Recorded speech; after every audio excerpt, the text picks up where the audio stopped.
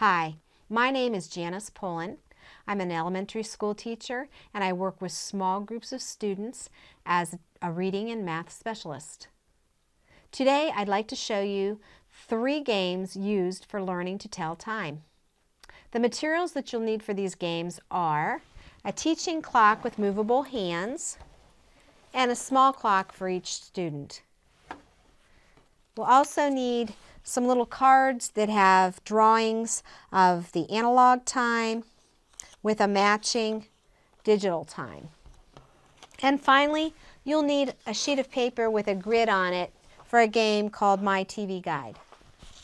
The first game is called Guess My Time.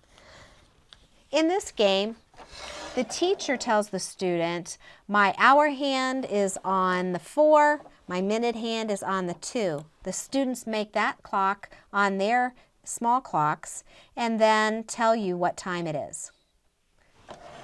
You'll check with them to make sure they have the same spots with their hour hand and minute hand, and then they tell the time. You could call out a little more challenging times like 5:30. Ask them to make it and then turn it around and show you. Also include noon or midnight, a quarter after a certain hour. An advanced version would be to use elapsed time. You could say, it is 7 o'clock right now. What time will it be in 1.5 hours?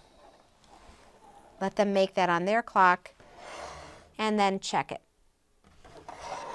Another fun game is the classic game Concentration.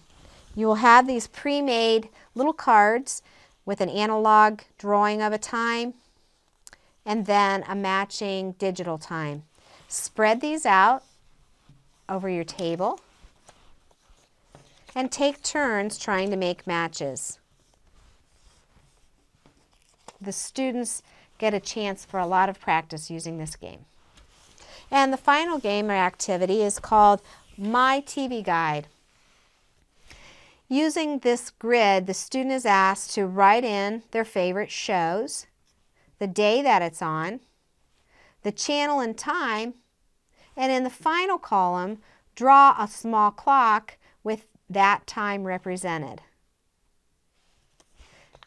I hope you'll use some of these games for teaching time to students.